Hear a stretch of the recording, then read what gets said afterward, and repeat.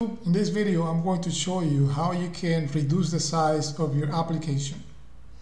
When you publish an application in Google Play Store, one of the things that contribute to the success or failure of your application is the size of your app. When the user is comparing between 3 or 4 different applications, one of the things that they looked at is how big is the application, especially when the user doesn't have enough space in their phone.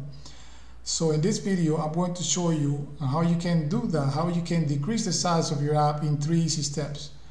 The first one is to be able to analyze your final APK. And for that, we're going to build an APK. So I'm going to click on Build APK. You can also build a sign APK, which is this one here, but I don't need it to be signed because I'm not going to publish it on the Google Play Store. So once the APK is built, I'm going to click on this link here, which is Analyze the APK. And this will give me the structure of my APK file. Notice that the size of my APK is 5.2 megs, which is a medium-sized app. And also, take a look at the biggest file inside my APK. The biggest file is this classes.dex file.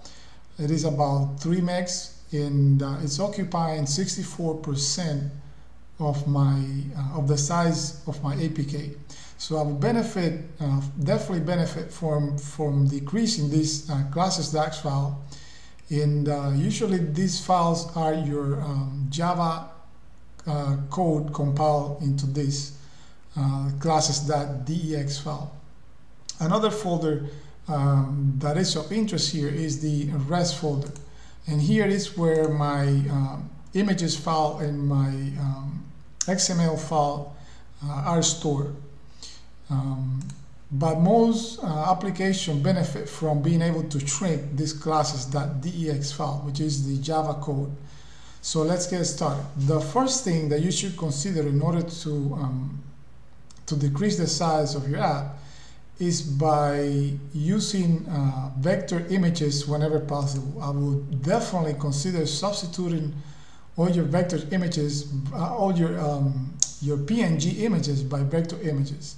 So if you click on the drawables, notice that all that I have is vector images, which are this XML file. If you click on it, you see that it's nothing more than a text file, which is rendered into the application to form an image file. And this definitely will help your application. PNG images files tend to grow pretty large, especially when you have to use images file for different resolutions. The higher the resolution, the bigger the image file. So that's step number 1. Step number 2 is to use Progard. If you click on Build Gradle file, you want to include Progard plugin into your application. And what Progard is going to do, actually, in order to being able to use Progard, you need to use these 2 lines together: Minify Enable and the Progard plugin. When you tell your application that you want to minify, you need to turn Minify Enable to true.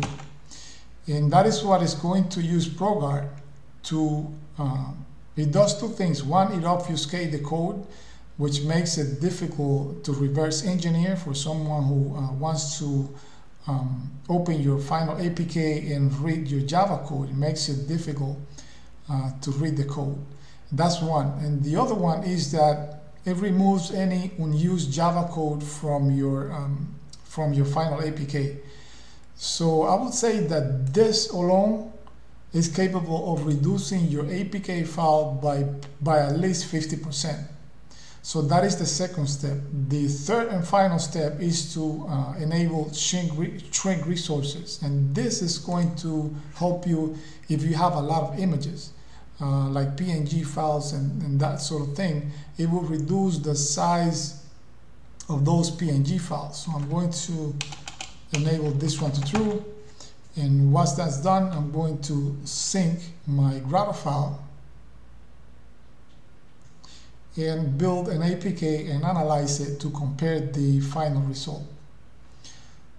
So I'm going to click on Build APK,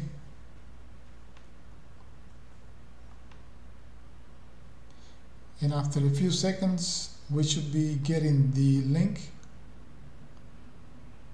Hopefully it don't take too long.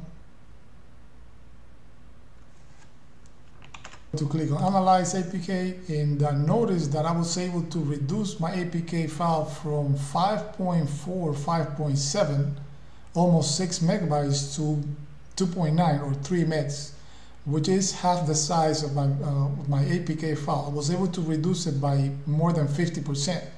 Notice the class.dex file, I was able to bring it down to 1.5 megs from 3.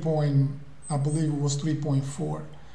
So definitely consider using Progard when building your final APK. And that's my video. I hope it was helpful. And as always, remember to subscribe, and see you in the next video.